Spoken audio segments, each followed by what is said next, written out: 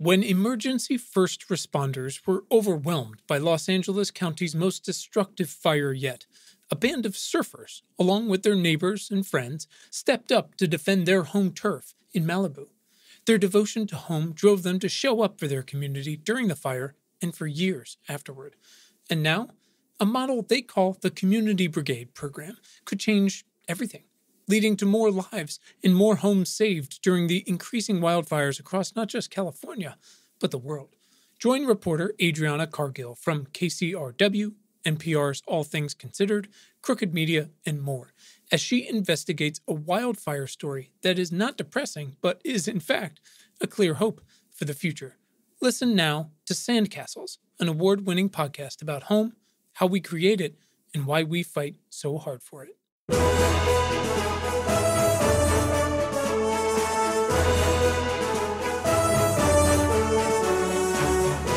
Welcome to Important Not Important. My name is Quinn Emmett. And my name is Brian Colbert Kennedy. That's what he tells us. That's what I'm telling you. This is the podcast where we give you the tools that you need to fight for a better future for everyone. The context straight from, some of the smartest people on earth and the action steps that you can take to support them.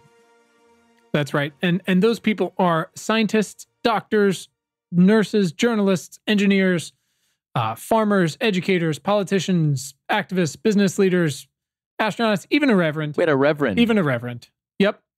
And this is, by the way, your friendly reminder right now. This is it. That you can send questions, thoughts, and feedback to us on Twitter at importantnotimp, or just email us at funtalk@importantnotimportant.com. That's right. It's so exciting to have another season going here for you guys, or whatever it is. Season, we're not really officially calling it that, but the fact is we're doing it. We're doing it again for a while here. So let us know how it's going and other things you want to talk about.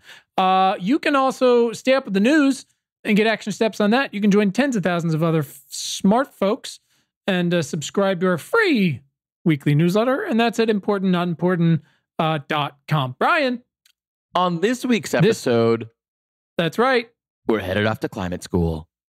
That's right. We got our owls. Oh, God. We're headed off to climate school. Great. And our guest today, Brian. Yep. He's like Dumbledore, but for climate. And also, unlike Dumbledore, he won't abandon you in your time of need over and over. I know that's complicated. I get it. He had a plan from the start. Would have just been helpful to fill Harry in a little bit. Anyways, different episode, different conversation. Anyways, Anshuman Bapna is here.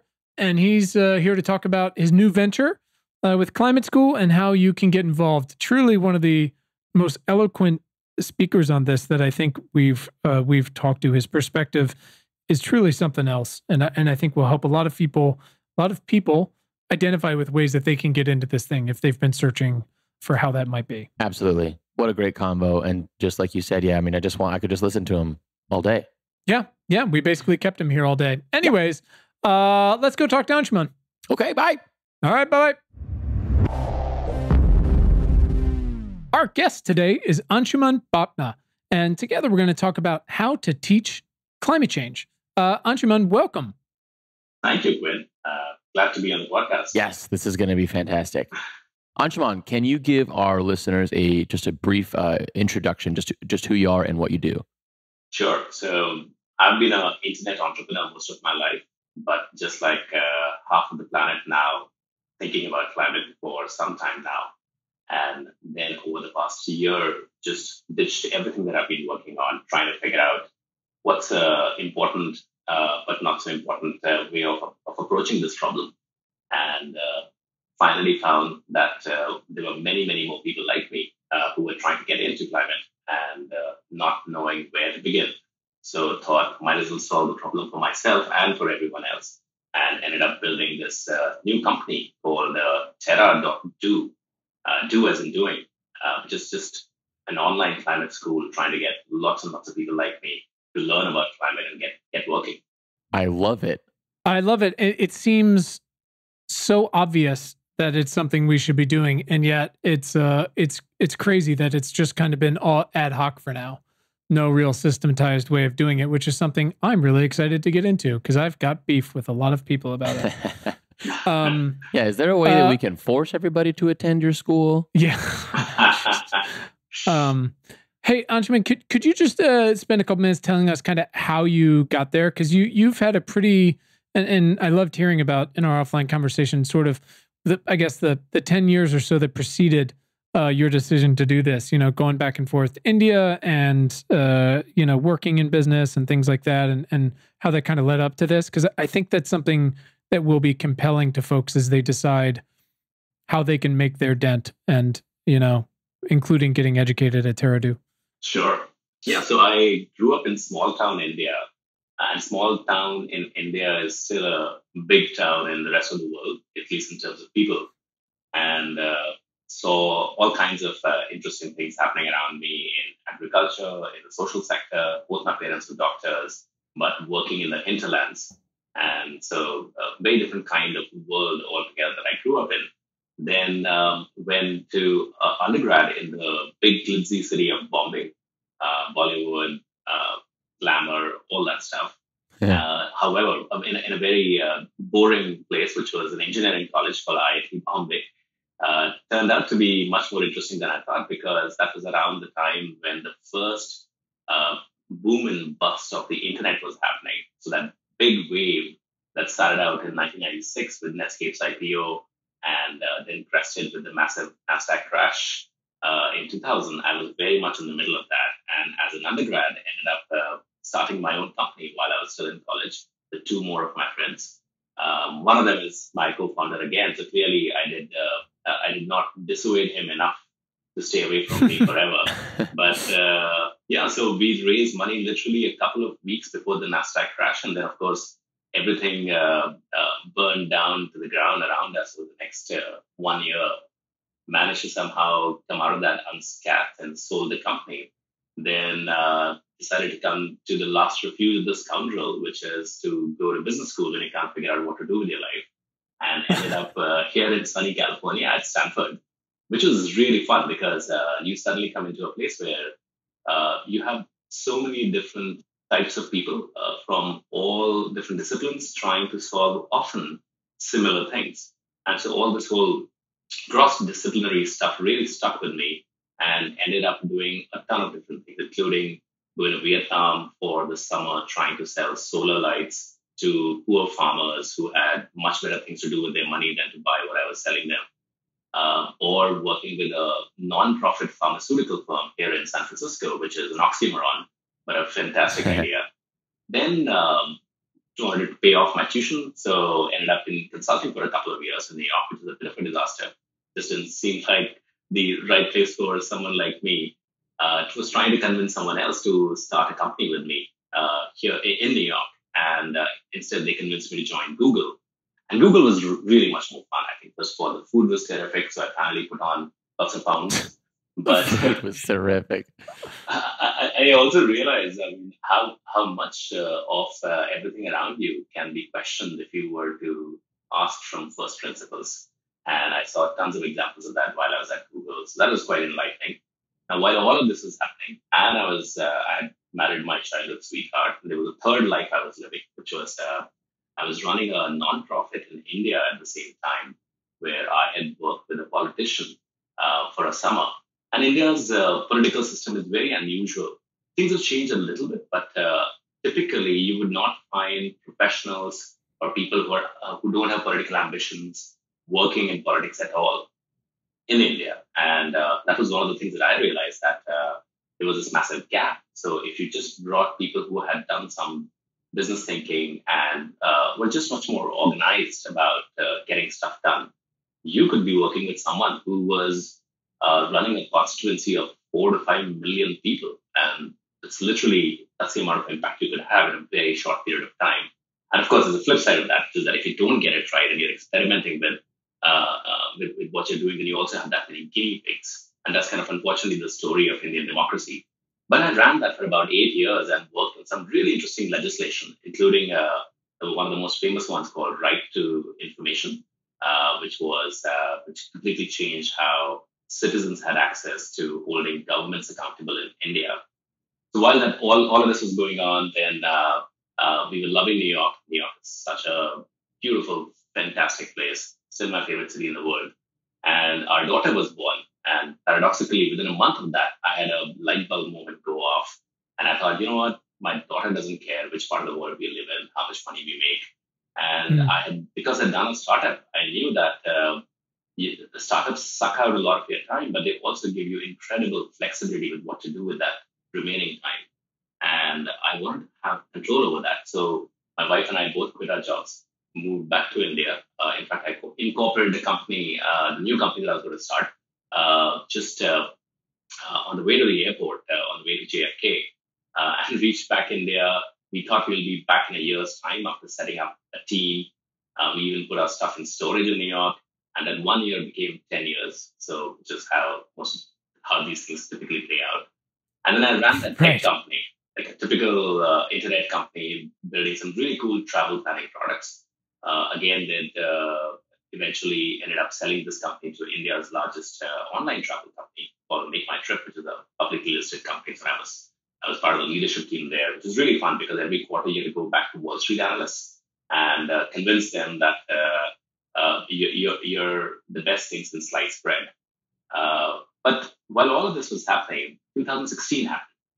And 2016 was kind of my moment of a lot of this coming together where Trump got elected, Brexit happened. My kids, we were at the Great Barrier Reef. I had an older daughter who could snorkel and see how amazing the reef was. But my son was too young to see that. And that year was the first of the years in which mass bleachings happened, and 30% of the coral reef died that year.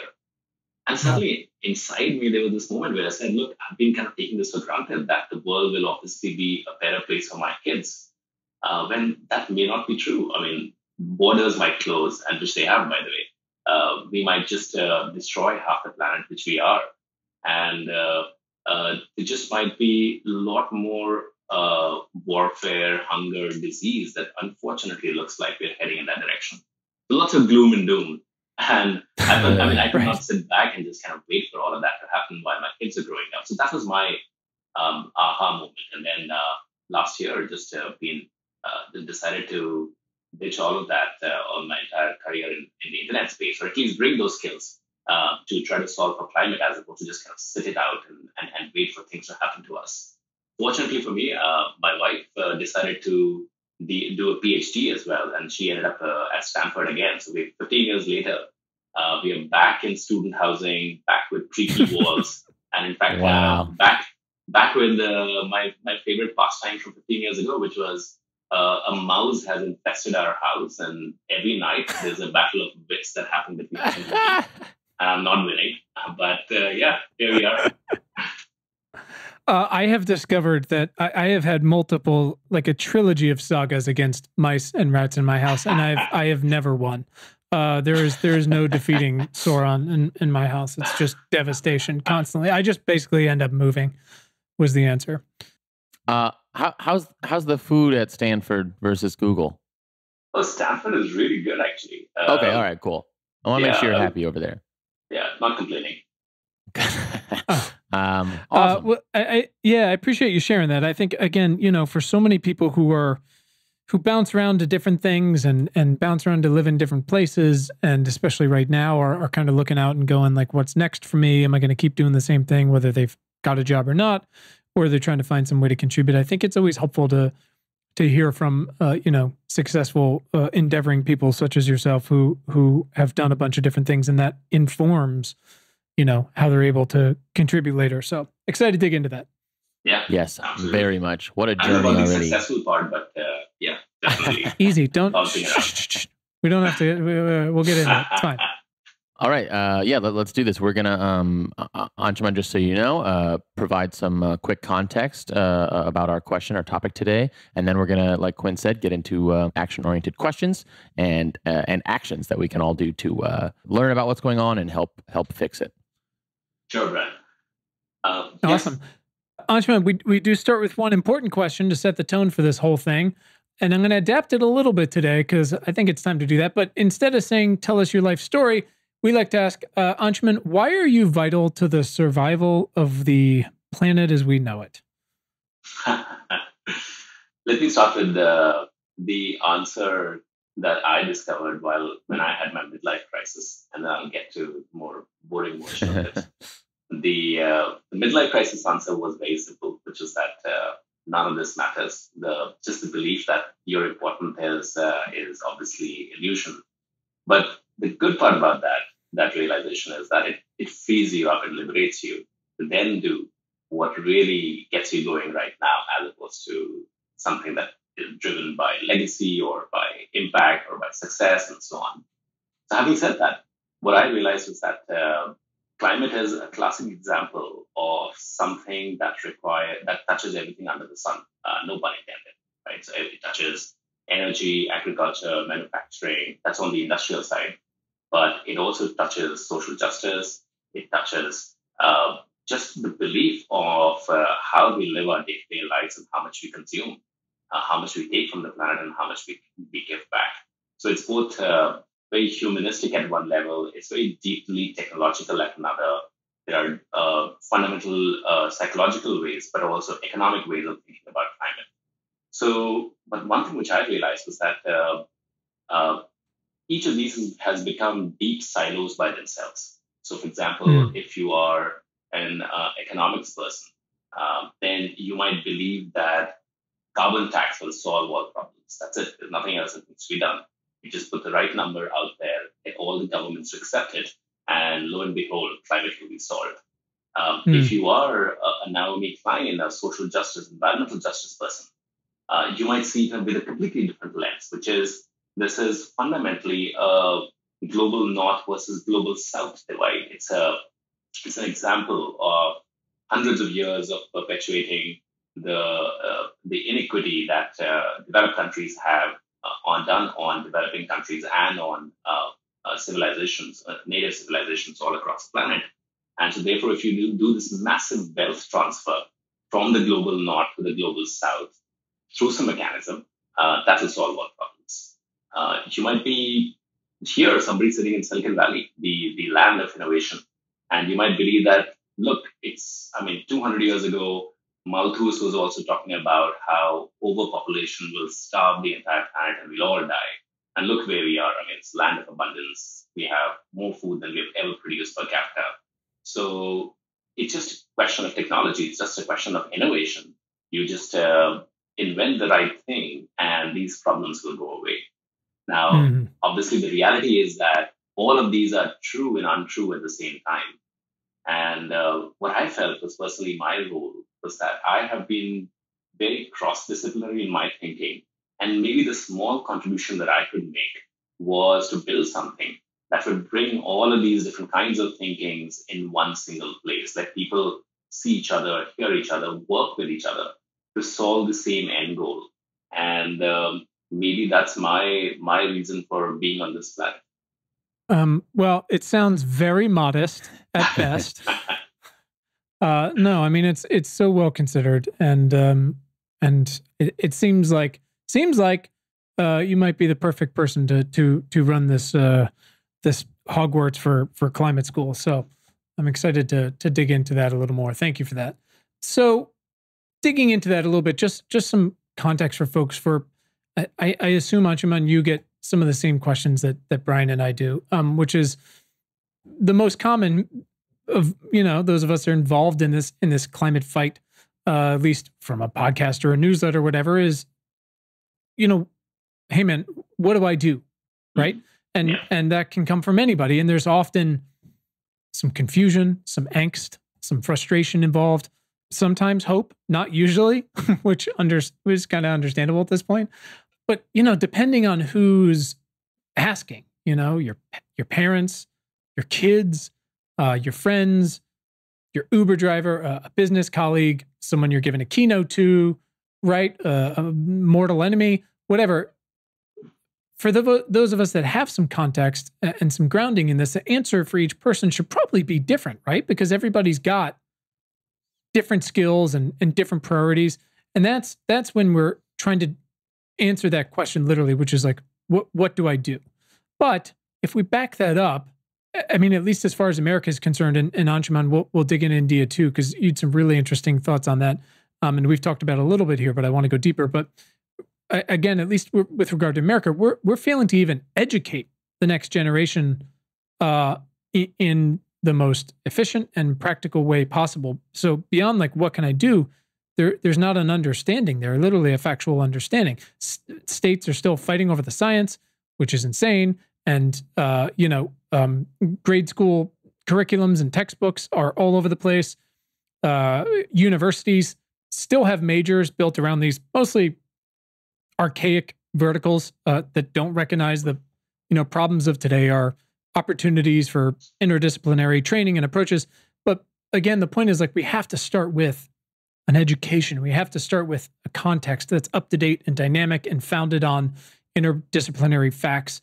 So that's talking about our youth, but again, everyone else, like if we haven't made it clear over almost 100 episodes of these conversations, they're sometimes directly about climate change and sometimes not.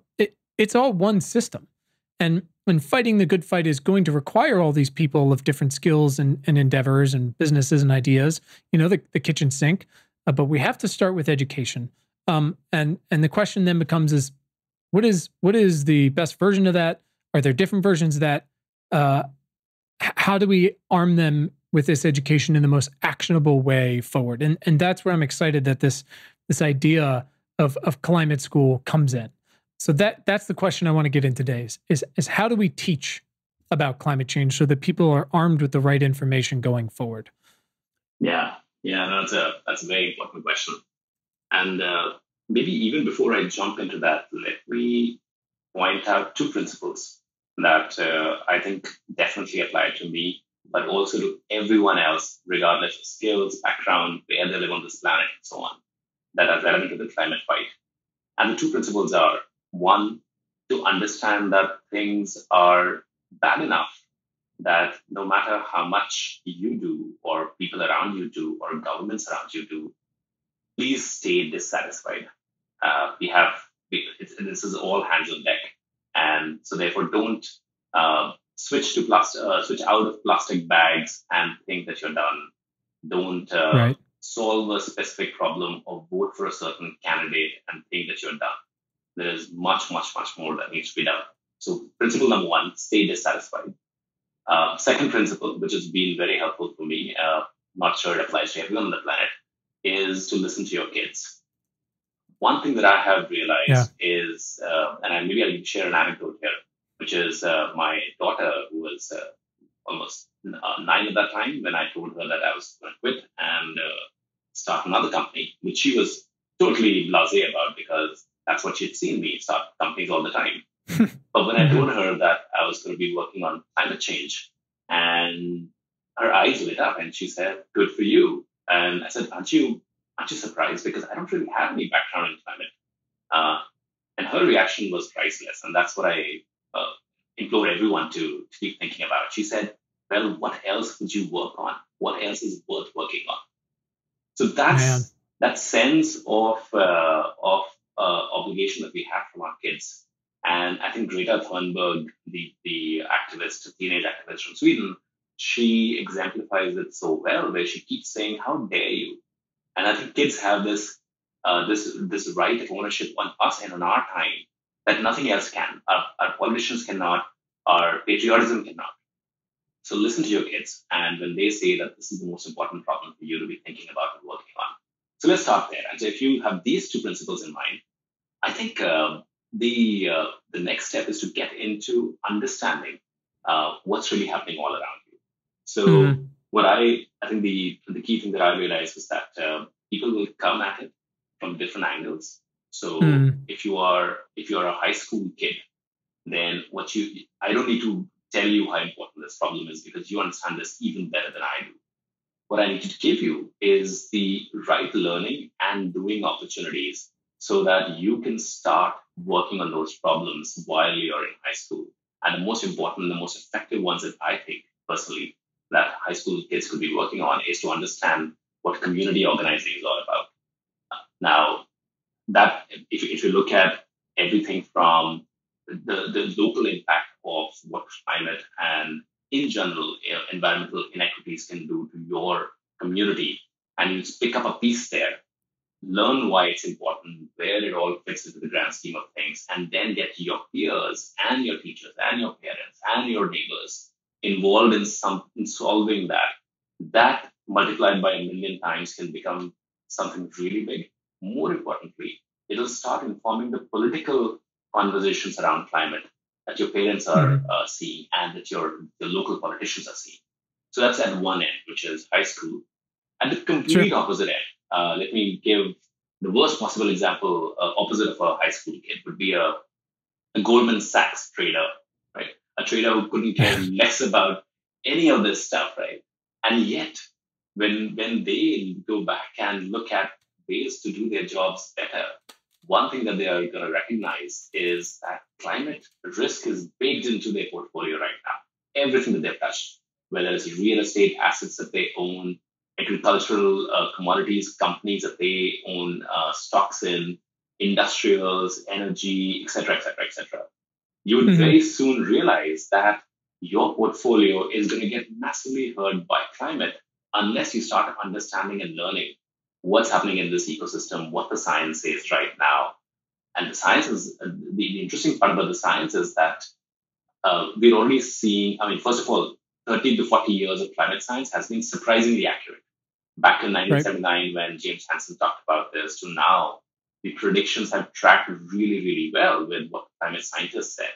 So if the past is some indicator of the future, the chances are that what they're talking about the next 10 years, next 20 years, are also going to be fairly true unless we change our ways in a big, dramatic way. And what that means is that your Miami coastal real estate has underpriced the flooding risk, the sea level rise risk in a massive way.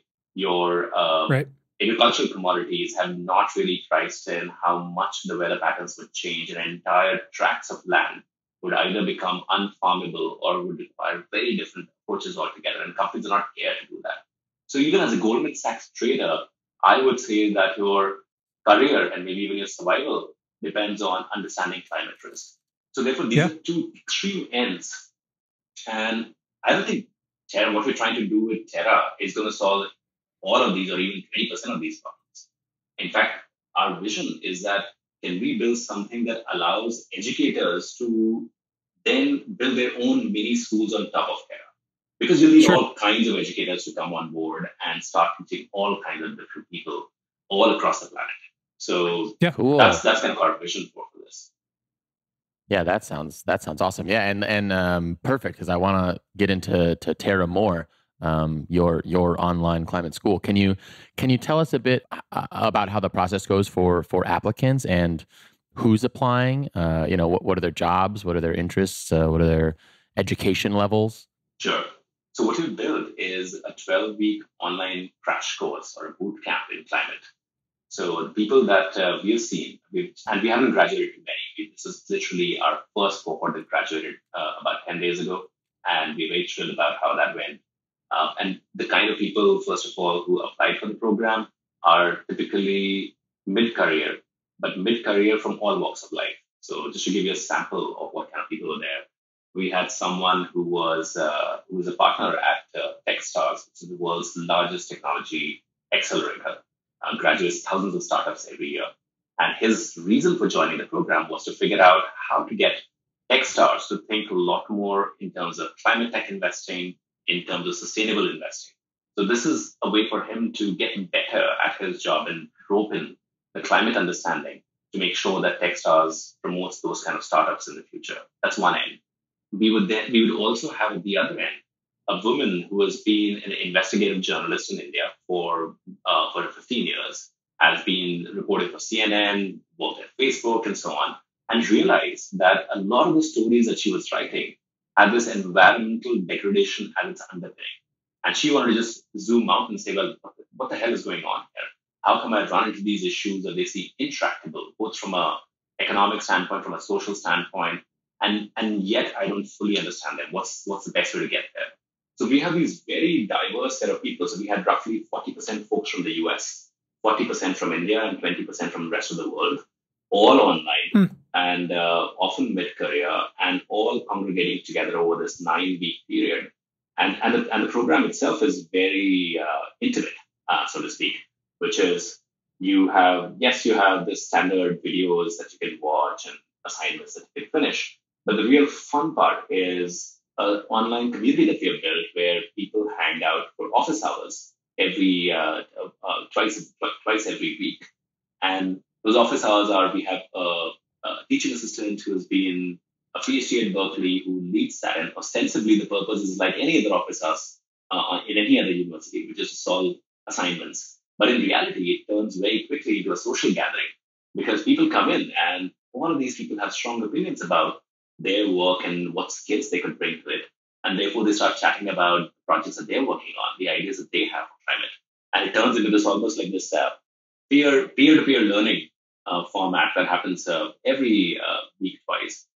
We also have experts who come in. Now, experts at one end could be someone who runs one of the largest climate venture funds, and they look at everything from nuclear fusion to really deep technologies in all aspects of climate. That's one kind of a setup, and you could sit down with them almost like in a virtual fireside chat. And because it's a small class, you could talk to them, you could pepper them with questions and so on. But at the other end, in fact, almost the very next week, we had someone come in who's a Maxese Award winner, which is like an Asian Nobel Prize. And he was the pioneer in everything solar. And his whole angle is not deep technology, but his whole angle is poverty and output. He thinks, well, how do you get people who earn less than $2 a day to not worry about at least energy poverty? Very diverse sets. And that I think is kind of the beauty of the program, which is if you look at climate, you need to have almost this split mind, where on one side you're worried about mitigating less carbon and whatever carbon exists in the air out there, sucking it out. That's one part of it. But the other part of it, which is at one level sadder, is adaptation, which is the realization that we are so fucked already, that so far along, that a massive set of impacts of climate are already here and are unavoidable for almost 2 billion people on this planet. So how do you make systems that allow these 2 billion people to cope with climate change in a slightly better way? That's something that you also have to understand. And therefore, for us in Terra, it's very important to bring these two different worlds together. And that's why we have a very diverse, very global class from day one. And that's the intent to keep that going forward. I love that. And I, I want to hang out with these people for a few reasons, but mostly because, you know,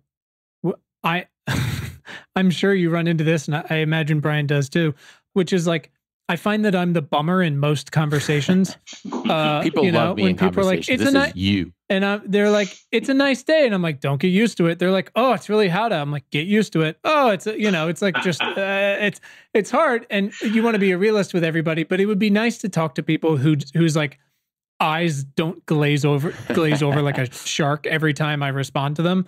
It's just like, my wife doesn't take me anywhere anymore. It's just, I'm the worst. So I love the focus on your students, and I want to talk briefly about kind of what it's like to have kids right now and be taking action.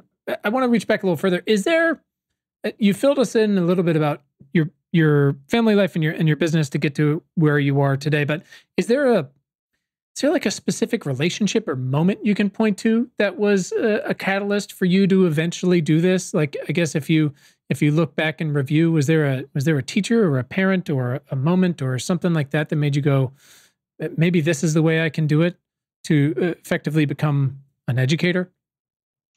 I never thought I would get into education in any way. And it turns out, my reason for not getting into education was quite simple, which is I'm a very hardwired internet entrepreneur. So, and the beauty of the internet is that feedback loops are instant. You suck one day and you'll find out. You do something great one day and you'll find out that very day. And to me, education felt like, oh my God, it'll be decades before I find out that there's any impact.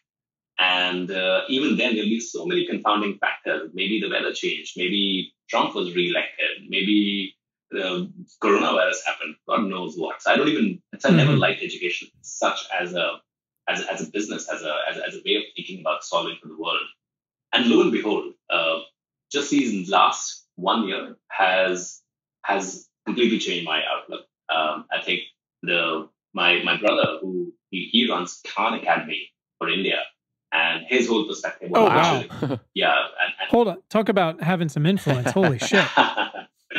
No, it's incredible, and to see what Sal Khan has done with Khan Academy, and to see how well that translates from both Mountain View, California, to Mumbai, India, has just been remarkable. And I can see that in my brother's journey in taking that idea of having a world class education for everyone.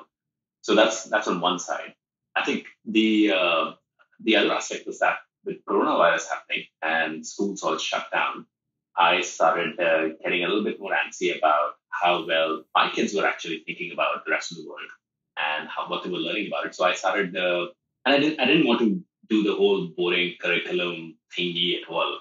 So I started running a small class for my daughter and her two friends, which would take up a topic that they really were keen on, and I would do the research and then work with them on assignments, and we would discuss all kinds of different things, and that ballooned into this very interesting setup, because obviously, I mean, these are 10-year-old girls, right? So they don't come up with topics which are the ones that I would have academically studied. For example, the things that they were fascinated by was crimes and murders and assassinations and mysteries. So, wow. And my feedback rating for every class that I would do with them would depend on how grisly and gory the crime was. So I would reach back further and further into all kinds of stuff. But just the idea that you don't have to wait for years and years to see that impact. You can actually see that impact in the quality of the conversation that you're having with a student right there and then. And everything, I mean, just like in nature and climate, right? We can put a dollar value on so many different things, but we still don't know, even though we've tried, how to put a dollar value on forests and clean air and a strong social community. That's the same thing with education, which is you can see somebody's life changing just by that wee bit in that one conversation, the one interaction that you had with them. You can't sum it up into some dollar number or some conversion number that us internet entrepreneurs like. But is it just as impactful? Even more? Oh, by far. That's definitely the case. So that's what converted me into thinking about education in a big way. My co-founder, by the way, sorry. No. I was just, sorry to interrupt. I was just, we talked about this. Like I've got some kids too, and I've also got Brian, who's kind of the same thing. Kid. One of our most popular conversations, one of my favorite, was with an author who's now the opinions editor for the Boston Globe, Beena Venkataraman, who talks in her fantastic book about being a better ancestor. And that phrase kind of, it finally and so perfectly encapsulated this modus operandi that I've been trying to hone in for a while, and has now become such as a guiding and more specific value for my everyday actions and bigger life decisions.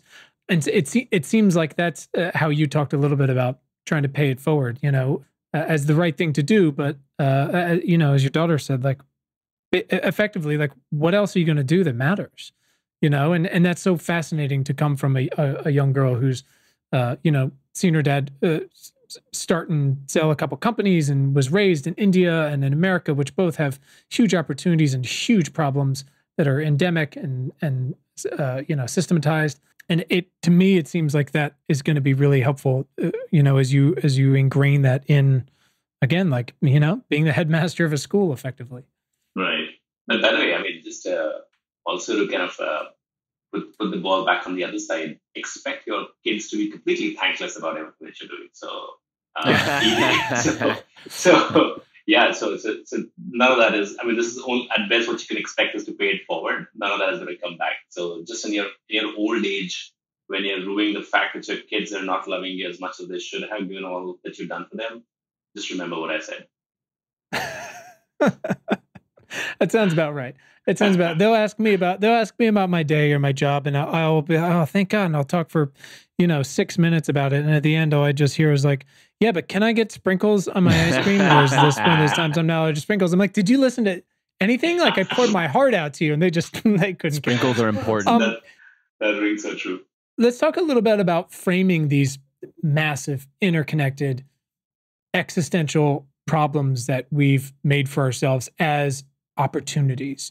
How do you frame the tone and the content of your curriculum to imply timeliness, but not send people down some very sad spirals? Because this cliff analogy metaphor that everyone uses can be inspiring and actionable, or like really depressing. So I imagine in trying to codify that through a curriculum has got to be a bit of a fine line. Absolutely. In fact, we're realizing how important that is, because the deeper you get into looking at the climate science and the action or the lack of it that we have had in the past 30, 40 years, it can get you to go down some really depressing dark holes. And if the other parts of your life haven't given you enough fortitude to be able to traverse that and still get into action mode, it can suck you in. So we're realizing that, and as part of our program now, we also do this mental wellness class on how to think about climate as a positive force of action, as opposed to something that is just sucking you in.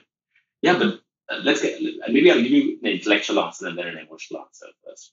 So the intellectual answer is this, which is, how do you think massive social change happens, right? So what's your theory of change about that?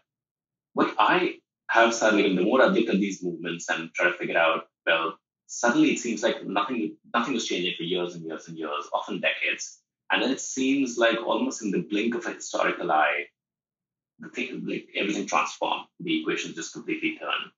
So my thinking on that is that what really happens is that moments of crisis like COVID are a time of incredible opportunity. This is one of my professors here at Stanford, who I remember, who unfortunately passed away some years back, very well-known climate scientist called Stephen Schneider. And he gave this talk on climate, and this was during the Bush administration, which is no way compared to what the Trump administration is doing. And people were all doom and gloom about how the administration would never get around to actually doing and enacting some great climate policies. And the question to him was, how do you get up in the morning to do the work every single day with the same level of energy and enthusiasm? And he said, look, what's going to happen is that one day things will suddenly change because of some external shock. And that external shock could be anything. It could be the oil crisis back in the day. It could be some future energy crisis. Could be, and he obviously did not know coronavirus, but something like this in the future. And what will happen is that suddenly you'll see half of humanity changing the way they live on a dime. So, and that's what happened with COVID, right? We've changed so much of our social norms of what we consider acceptable versus unacceptable and so on in the space of a few months. And that window will remain open for just a few months or a few years when everyone would be open to something radical, something new. And at that time, the political leaders will look at their bookshelf, they'll find the section which says crisis XYZ, and they would pick the book which is lying on the top of that shelf, which has the solution to that problem. They'll pick it up and they'll start implementing it. Now, I want my book to be on the top of that shelf. That's why I keep going to work every day to make sure that I have the latest, most updated information about climate science up there, so that whenever the administration wakes up or whoever wakes up realizes that this is the right way to go about doing things. And I feel the same way about COVID right now, which is, I come from India, right? So for me, what's happening in the US political system is nothing short of astonishing. The fact that, if you had asked me in 2016 that in the 2020 elections, there would be this fierce debate between the Democrats and the Republicans about who has the better Green New Deal, I would have laughed at your face. I would have said, no way, that's not happening. Right? No way. But yeah, but look at the last 3 years.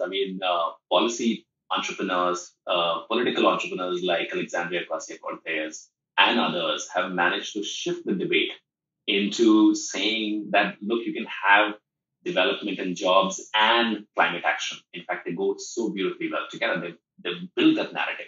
There are many holes to be filled out. But the fact that somebody was plodding away at it for years and years and years without seeing any impact of that, but when the right moment came, now there's a $2 trillion plan that the Democrats have, maybe Republicans will come up with something ambitious as well. Europe has definitely done that. So therefore, this entire world has shifted a little bit in the right direction, in my hopeful belief. Um, the other thing that I'm a big fan of is universal basic income. And I keep wondering, if somebody had, except like a couple of Scandinavian countries tried UBI a little bit, but not really with their entire heart in it. Right. Alaska did to a certain extent, but more out of compulsion than kind of a ideological way of doing it. But imagine if somebody had been plugging away at UBI for the past many, many, many years, built up a little bit of a community, small movement around that, and then suddenly COVID happened. In a way, the $1,000 checks that they're writing, they are at the beginning of a UBI potentially, right? And things could have turned if only we had examples, if only we had sufficient depth of thinking already built out on that. So to me, it feels like if you are trying to do social change, you have to bide your time. And a moment of crisis is the one when you have to be ready with your little movement, your little ideology, and that's how things change. So therefore, to me, it's a very hopeful message to get up every morning and just get slightly better at my messaging, at what we do, and so on. Yeah, I think it makes sense. It's practical, it's pragmatic. We've talked about this before, and I've talked about it plenty with folks offline and online, that nobody wanted COVID, nobody wanted Trump to win. But if we're going to take something from them, it should be a lesson and the time to react and rebuild and to rearm ourselves to go, okay, all of these incredible voting rights groups have popped up, and groups to, following in the footsteps of places like Emily's List that have been around forever, run for something and swing left, and 314 Action to put scientists in office, all of these places that wouldn't have existed if Trump hadn't won. And it's hard to see someone like AOC winning if the environment wasn't what it was. And now we have someone, like you said, who's helped push this so far left that not only are we having these conversations and writing legislations with people like Rihanna Gunn Wright that includes Black farmers and clean jobs for Black Americans in Georgia, all of these things, but we also have, because we have these the term limits and terms that people are in office. We knew, okay, well, we got 3 years to get our shit together, so that on January 20th or January, whatever the date is, at 12:01 p.m. the debate has already been happening for years, and the crafting of the legislation and the conversations and the understanding, we can be so much farther along, so that at that moment we were able to enact things that have been long in planning and much better understood than they were in the previous years. So it's kind of a benefit. Obviously, it's been a total disaster on just about every other front. But we have to frame things as opportunities if we're gonna move forward and if we're gonna make progress to get away from where we are now. That's exactly right. And I think the emotional part of the argument is exactly what you said, which is that we have to be better ancestors, and ancestors and stewards, ancestors to our children and stewards to this planet. And what's the alternative? Turns out that this is just such a much more enriching and meaningful way of living your day-to-day life as well. So why would you not do that? Yeah, good absolutely. Question. Thanks for being so positive and optimistic. My God, you're the best. I know. I feel like I need Anshuman to record me a little phone message for every morning. Could you do that for us, please? Thank you. It's like for a week or two, I read Michelle Obama's book by listening to the audiobook because she recorded it herself. So the first thing I listened to every morning was her, and she was the last thing I heard before I went to bed. And let me tell you, it's a game changer. Sounds beautiful. That's fascinating. I got to do that. We can talk more about it offline. We've had a few conversations, Anshuman, on the podcast about what's happening in India, most recently concerning the monsoon and the heat in the north and what's going on, what all that is doing to subsistence farmers. I guess my question is, how can we all, and most specifically, I guess, Americans, do a better job of taking just a more holistic view of what's already happening across the globe? Yeah, that's a tough one. So just to give you a sense of what's happening in India, I think it's happening at a couple of different levels.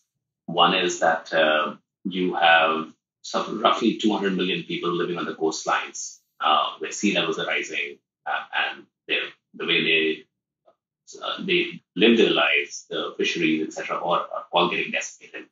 There are some 400 million farmers who are still reliant on the monsoons, and the monsoons are getting disrupted due to climate change. So you have, in a country like India, the problem of taking 500 million people and re-employing them in a completely different sector.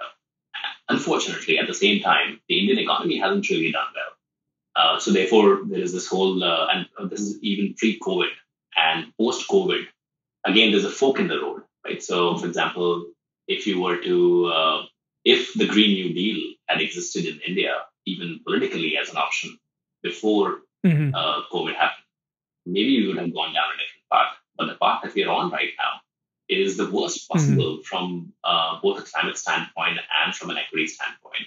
So even though coal is no longer a energy source that makes any economic sense in any part of the world, India does have a ton of coal deposits, not very good ones, but they're all out there. And the Indian government has taken the stance that to bootstrap the economy, they're going to just go down the coal plant. They'll set up new coal plants. They'll get a lot more capacity online, just focused on coal.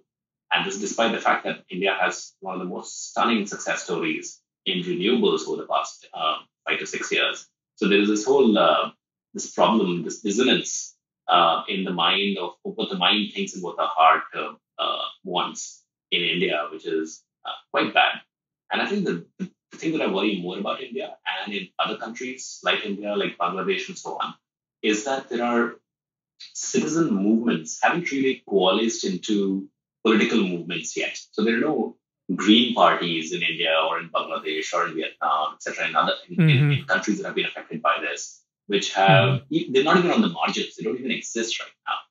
So, so to me, it feels like the call to action in India, if you're living in India or if you care about how countries like India do on climate action and in equity, is to go out and build incredible level of mass awareness and a political movement around better stewardship of the climate and of the communities that depend on climate being normal.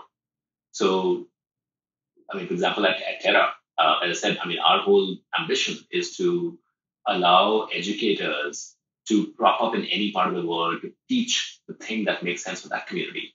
And one of the things that we're thinking about and hopefully will build out is a journalism school for India, a climate journalism school. Because in India, I think one of the challenges that we have is that the mass of the public hasn't really connected the dots on what is climate and what is structural poverty. And the example that I was giving Quinn earlier was that India has this very sad story of farmer suicides, thousands of them that happen every year in Maharashtra and other parts of India. And every time the stories about them get reported, they get reported as stories of structural poverty, of debt, rural lack of development, and so on. But in reality, climate has been a primary driver for all of that all along, all these many, many years. There was a very interesting Stanford study that showed that India's GDP is already a third lower because of climate change in the past 30 years, leave alone what's going to happen. Did you say, I'm sorry, did you say a third lower? Yeah, a third lower. Holy shit. And a third lower basically means life and death for a few hundred million people in India. Right? I mean, that's you're either below the poverty line or subsistence line or not. So that is the cost that we're already paying. Now, the action on that, therefore, to me, is not to build out necessarily cool new technology or to try to build Tesla's competitor in India. I mean, that's fine. I mean, sure. I think it has one place. But to me, the much more important thing is to get both mass awareness and political action started. And I want to pause you there because this is exactly where I wanted to get. And we talked offline about this kitchen sink and how your school and education is a start. But obviously school alone isn't going to cut it like for everybody. We can't stop there. So it's great, but I think this is perfect because you are explaining, inadvertently or not, how this process should work. You're walking the walk effectively. This is, again, you're illuminating for folks on maybe unexpected ways or previously unexpected ways that after they get educated, that they can get into climate work or whatever it might be in a variety of different ways. And like you said, you never thought you'd be an educator, and you're not a farmer and you're not a journalist, but you've taken this education, this platform, and now you've found a way specifically that you understand better than someone else to apply it. And I think this is a great example of that. So please continue, but I just want to help folks understand, like, this is exactly the thing we're talking about, which is get the education and then find the way that you can have an impact that might be unexpected to you and might be unexpected to the community, but could just have an enormous, enormous impact. Please continue. Absolutely. And in fact, that is the beauty of climate action, which is that because it touches everything, it needs every single skill out there. So no matter what you've done in your life, there is a place for that in solving for climate. And even in that specific example that I gave of the climate journalism school. Now, when we think of a journalism school, we think of people who want to be journalists to be going into that school, right? But in reality, what online allows you to do is that if your passion is to communicate about climate, then you could come at it from very different walks of life. So, for example, even in India, maybe mainstream media is not even the place to target. It's barking up the wrong tree. What you need to do instead is to get scientists who are sitting, for example, in their own colleges doing research and haven't really had the chance to communicate what they're learning about climate in India, being able to do that, having the tools to be able to do that. You could be in an engineering college, you could be a machine learning data scientist, and you could start looking at a lot of satellite data that is coming in and is pouring in about India and start talking about how pollution is spreading all across the country, what kind of effects it has had on cropland, on pasture land, and so on. And you could be a designer, and you might collaborate with that scientist or that data scientist who has tons of data and try to convert that into a visual format that anyone who picks up a newspaper can understand. So there are all these beautiful collaborations that are possible with people with very different walks of life in that single microcosm of India alone, and now expand that across the planet. You could have, for example, one of my favorite organizations is this nonprofit that is run off the coast of Cape Cod. It's called Green Wave, and it's this fisherman who has figured out this amazing technique for taking a small pod, a 30-foot by 30-foot by 30-foot pod that he drops into the cold ocean currents, and a kelp forest grows in. And kelp is one of the fastest growing sources of protein on the planet. And that kelp forest then creates a lot more sea life all the way from the top to the bottom. And he can harvest that pod every 3 months and feed an entire village from that. It's just so far so good. I mean, this is where a lot of good ideas come to die, which is you do it in your own local neighborhood and it works for you, but by the time it gets to the rest of the planet, it's too late.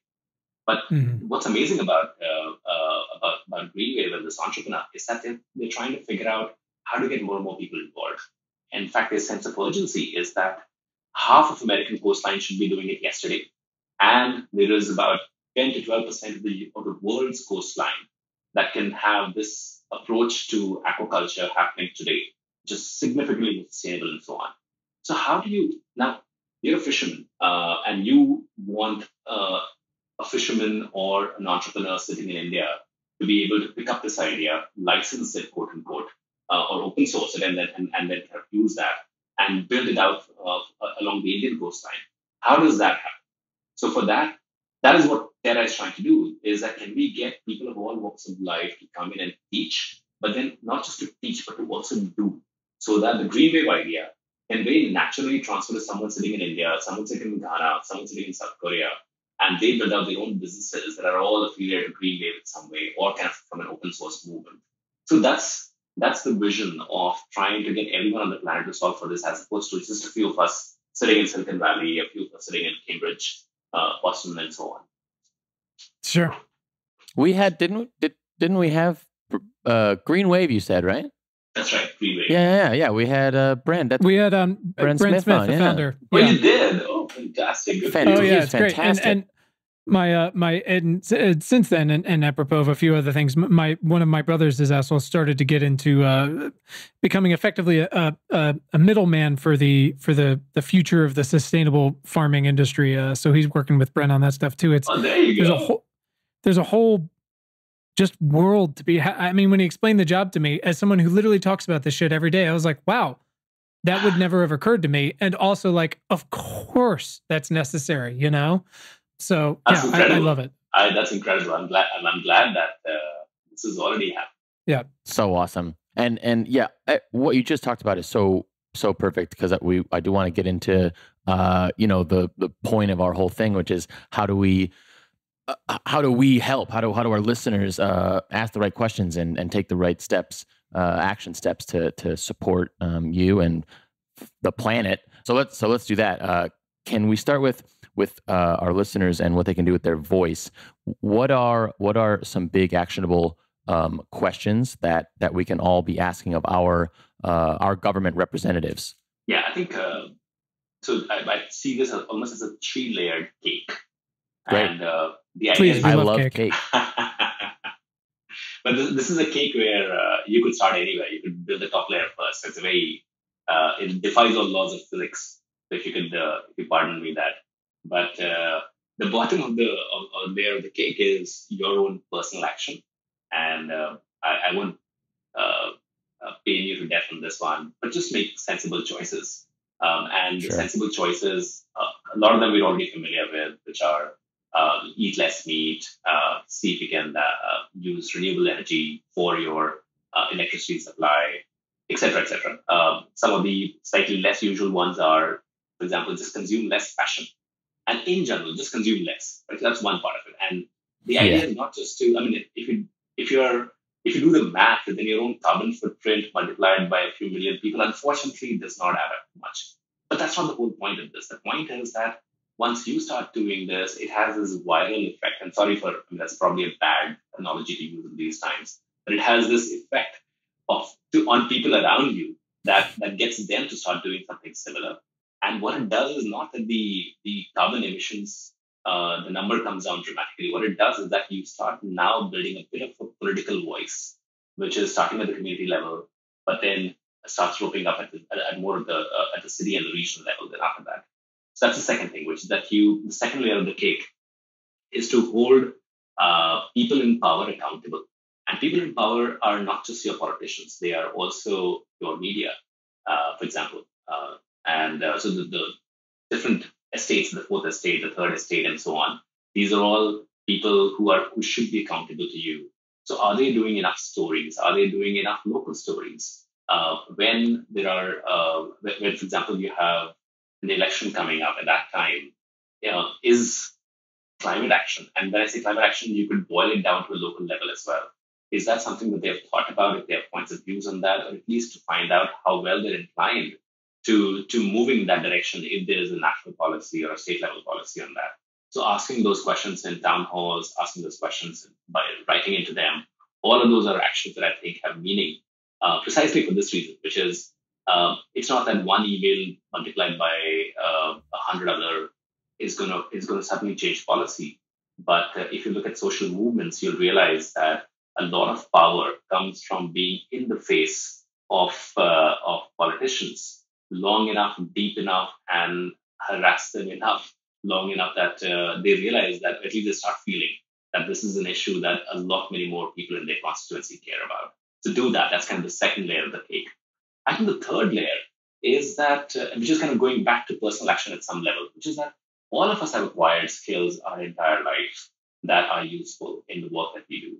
They could be soft skills, they could be hard skills that we learn in trade schools and so on. The great thing about climate is that all of them are applicable to solving them. And if you want an analogy of how this could potentially work, look at what's happening with coronavirus. So coronavirus threw up a bunch of these different sites where, by definition, all of us were remote, so we could not meet each other. And yet these websites were collaborating massive projects, which had hundreds, if sometimes even thousands of volunteers working using their skills to solve for them. So it might be that someone is a software programmer and therefore they're writing this complicated contact tracing app. But at the other end, you could be a designer and working with a scientist to take the latest research report that have come out and gotten published about coronavirus, converting them into an infographic that can now travel much more widely over your social media. You could be working. You could be picking up the phone, and because you've done sales, you could be figuring out what the different PPE manufacturers all across the country are and build a B2B directory that anyone can reach out to in case they need to restock and any PPE. So there are all these n number of different ways that you could figure out how to solve for COVID. I think climate is like the mother of all COVIDs in some ways. Like, unfortunately, unlike COVID, which I hope will be reversible, we'll find a vaccine for it. There is no vaccine for the climate crisis. Yeah, but exactly. It is all encompassing. And therefore, use your skills, find your skills, and use them to solve for a very specific problem, which goes beyond just being 2 hands and 2 feet, and just being a carbon emitter. You have skills that you can use. So that's kind of my message on, and this is what we're trying to build with Terra as well. There's a reason why Terra is not called Terra.learn or Terra.edu. It's called Terra.do because the idea is to learn so that you can start doing stuff on climate. And that's what we're eventually hoping to build out. Awesome. Yeah, I love that. Terra.do. That's like just lines up with our ideals over here is to fucking take action. Yep. Yeah. Anshuman, can you tell us about signing up for Terra? What do our listeners need to do? When should they sign up? Any info? Yeah, so thanks for asking that. We are starting our next cohort on August 17th, and we would love to have people sign up and apply for the program. You just have to go to the website, which is terra.do, and you should see a big button there that says apply. Just click on that and tell us maybe in 10, 15 minutes a little bit about who you are and why do you think a program like this might help you. And we would love to have you as part of the program. And just when you're also filling out the program, the application, please mention that you heard us on this podcast, and we'll make sure that we can make it financially viable for you as well. Because I know these are not easy times. So we want to make sure that all of us have a chance to be part of this program. So please go to Terra.do and apply. Absolutely. I love that. Thank you. And just so we're specific with people, the new cohort starts on August 17th, and this is going to come out on Monday, August 10th. Usually our shows aren't intended to be super timely, but of course the one that came out today and this specific one are. What is the deadline for signing up for this cohort? So what we've done is that for this podcast, we just want to make sure that people have sufficient time to sign up. So we're going to be taking in people all the way till August 15th from this podcast. So please come by. Great. And folks, as Anshuman very kindly pointed out, and truthfully, it is tough times for so many folks, but the climate clock is ticking and we need you. If this is something you would like to participate in and you cannot afford to do so at this moment, let us know, and Anshuman and I will work it out, and we'll get you in there because we need you. Absolutely. Awesome. Well, Anshuman, we don't want to keep you too much longer. Yeah, it's been over an hour. How much longer do you want to hang out with us? Another couple hours. I'm sure your kids aren't banging down the door. Yeah. No, seriously, this has been really, really, really wonderful. And we cannot thank you enough for hanging out with us. We have a few more questions, and we'd love, honestly, if you have any recommendations for other world changing humans like yourself, people that maybe inspire you or that are just out there fighting for a better future for all of us, please let us know. It can be now if you got names on the top of your head, or you can just message us later.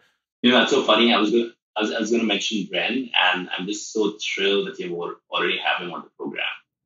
Yeah, I'll send you the link to the conversation. It was a favorite. It also included a gentleman named Tom Ford, who's doing something somewhat similar out on the West Coast with the Bay Foundation, and it was a great conversation, and those two are doing pretty exceptional work in an industry that's really that is both misunderstood and has incredible opportunity in front of it and is really just getting started. Anshuman, last couple questions. When was the first time in your life when you realized you had the power of change or the power to do something meaningful? Maybe it might sound a little late in life, but it was during my undergrad years. So I'll give you the backstory on that. So India's educational system is pretty straitjacketed, right? So, and I ended up going to an engineering college, which is often the wet dream of most parents in India, at least back in the day. So it was pretty clear what the rest of my life was going to look like from that point on. And remember, I was only 18 at that time, right? So who I was going to marry, where I was going to live, what I was going to do for the next 50 years of my life, how many kids I was going to have, all of that was set in stone already. And then in my second year, one of my seniors asked me point blank and said, well, these are the 4 choices that you have. What are you going to do? Are you going to go emigrate to the US and do your master's there? Are you going to work for a large multinational corporation here? Are you going to do your MBA here? And like some such boring options. And on a lark, I said, no, I'm going to start my own company. And this guy laughed at me and said, of course not, that's ridiculous. And by the way, there was no concept of starting companies at that time. This 1998 that we're talking about in India. So to prove him wrong, I started missing all my classes and taking a train ride to all parts of India to find the earliest people who were teaching entrepreneurship, earliest people who had started investing in companies and trying to bring them on campus and getting them to give a talk to people like me. I mean, one thing led to another. There was, I think the funniest example was there was this guy who had just sold his company to Amazon for hundreds of millions of dollars, was the poster boy for the Indian internet scene, US citizen who had just moved back who was visiting India. And I woke up in the morning and I saw the newspaper, and the newspaper said, Rakesh, his name was Rakesh, is going to be visiting the campus to meet with the director. And there was no other details. So I called the director's office and said, can I meet with him? And they shooed me off. So what I did instead was I just put up posters of him all over campus, booked a 500-seater auditorium for him to give a talk, and then just waited outside the office for hours. And then finally, when he got out of the office, I told him that he had to come and give a talk to all the students. And he said, but I have a plane to catch. And I showed him the poster and I said, well, you can't. Unfortunately, you'll have to miss that plane. So he laughed hysterically. He canceled his ticket. He came over to the auditorium. And it is still that talk that he gave lit a fire on campus. There's so many entrepreneurs who have come out of my college who talk about that galvanizing moment when they heard him. And I realized that, this is all it started out as just trying to prove someone wrong, and then realizing that I kind of started believing in it quite a bit myself. And then realizing that if I just didn't care as much about what others thought, there was enough and more to be done there just by individual action. And of course, the way these things become more than just a moment in time is when you figure out how to build small institutions around them, ways of working. And that's what happened. So this turned into an incubator at IIT Bombay, and turned out my company was the first company in that incubator, and that incubator has had hundreds of successful companies coming out of that in the past 20 years. So yeah, just you never know what might snowball into something more interesting. That's fantastic. That is such a baller move. Congratulations. I love it. Just vigilante doing good is always fantastic. You're Batman. Anshuman, who is someone in your life that has positively impacted your work in the past 6 months? I think I would say there's an economist called Kate Raworth. She's at Oxford, and she came up with this concept of donor economics. And I'll tell you what I've been struggling with all this while, which was that on one side you have growth is good, and growth is good not just in places, developed countries like the US, but even in places like India, which is you need the country to grow, the GDP to grow, to get millions of people out of poverty. And yet at the same time, also this feeling, a lot of this growth was coming at the expense of the environment around us, the social relations that we have built and disrupted, and so on. And I just couldn't figure out how to reconcile these two different ideas. And what Kate has done with her book that came out, I think, almost 8 years ago, that I just came across a few months back for the first time, was marry these two concepts together into a single holistic framework of thinking, where she thinks of it as a donut, where the outside of the donut are the boundaries of the planet. So what the planet can support in terms of environment, ecology, biodiversity, and so on. So don't exceed that boundary.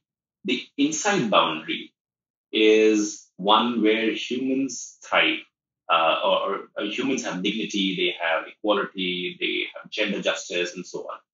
So the right sweet spot for us to live as a species is is not in that hole. It's not outside the donut.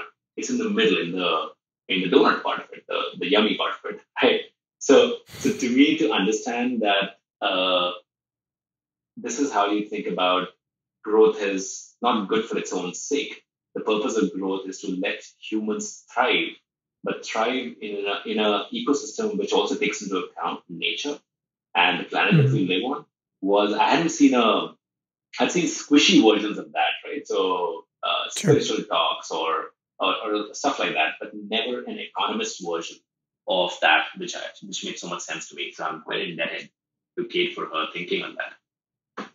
Yeah, it's a truly fantastic, groundbreaking, and such a compelling, intuitive model and book. I really enjoyed it. We're talking soon with a woman, a professor at Harvard, Rebecca Henderson, about her book, Rebuilding Capitalism in a World on Fire. And I think you'd really enjoy that as well. Nice. Yeah, it's sort of similar, which is, we recognize that economies and capitalism and such are going to keep existing, but we do need to fundamentally rethink them. And there's some really interesting ways to do that. But, they do have to be driven by purpose. I'm going to check it out. Brian, take us home here. Thank you for talking about cakes and donuts today, Anshuman. I just want to, I appreciate that. I love dessert. Just a delight. It makes me happy. Anshuman, what do you do when you feel overwhelmed? What is your self-care, your Anshuman time? We like to know what people are doing to take care of themselves when they're not taking care of the world. Mm-hmm. I think kids, and I'm definitely a kids kind of a person. So if kids are not your thing, then I feel sorry for you. But what I love about them is that there's such a sense of immediacy to their lives. So we just had, for example, a tragic loss in our family, and we were just so caught up about that. And my kids also they knew this individual in our family really well, and they were obviously distraught for a little while.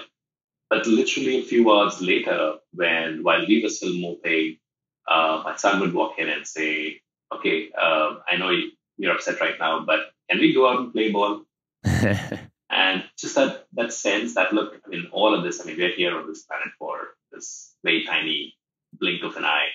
And it might feel that our life is bigger, more important, more central to the plan of the universe than it is. And to me, it feels like kids have that ability to live in the moment that just takes you out from all of these massive burdens that we end up carrying on our shoulders. And so just listen to them. Just to be the most fun thing to do is to just kind of drop everything and go hang out, play, run, just do silly things with them. And it's, that's the best antidote to the climate crisis as well. Can you relate, Quinn? Yeah. Most of the time, it's the greatest thing in the world. It really is. It really is. Anshuman, we have an incredible list of book recommendations from past guests on Bookshop, and the listeners can find them all in our show notes.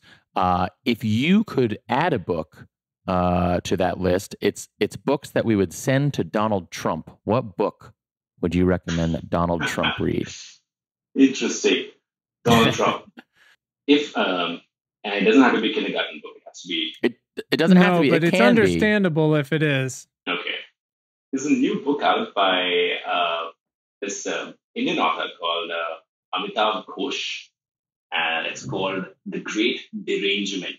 Oh, it's this lovely book that he's written about. It's lo and behold, it's about the climate crisis. But the thing that I like, unlike most of the other climate books out there, is Amitav is a novelist. His job is not to try to harass you with facts and figures and so on. His job is to tell a story. And one of the interesting things that was the motivation for him writing that book was that he said, look, why do we Americans love our cars so much? Is there a chance that just because Jack Kerouac wrote that book back in the 60s or early 70s, which had a romance of wind in your hair and gasoline in your nostrils and an open road in front of you, right? That's how we ended up loving these tin cans. But who has written the definitive work in narrative fiction for climate that starts making us believe about this individual identity and the future? So why don't I go out and write? It's a very personal story of what happened to him over the many, many years, which I thought was just like beautiful. It's just a beautiful story. And of course, it underpins a lot of the great derangement that we all feel living in 2020 as humans on this planet. Well, that sounds lovely. Yeah, that sounds incredible. We always talk on the show about how, inspiring people and making changes, not just by telling them numbers and figures. It's sharing your story with them that has such more of an effect. That's right. Well, this has been fantastic, Anshuman. Really can't thank you enough for sharing your time and your story and your efforts with us. I'm truly so excited to see where this all goes. Where can our listeners follow you on the internet? Twitter would be best. It's my my Twitter handle is BAPNAA, and I hope to see a lot of you there. Awesome. So we great. will be. That's all Brian does. Awesome. Well, thank you so much. We really appreciate it, and look forward to talking with you soon. No, thank you so much to both of you, Quinn and Brian. You have such great questions, and really appreciate what you're doing with the podcast.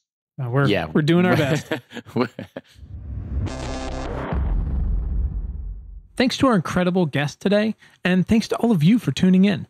We hope this episode has made your commute or awesome workout or dishwashing or fucking dog walking late at night that much more pleasant.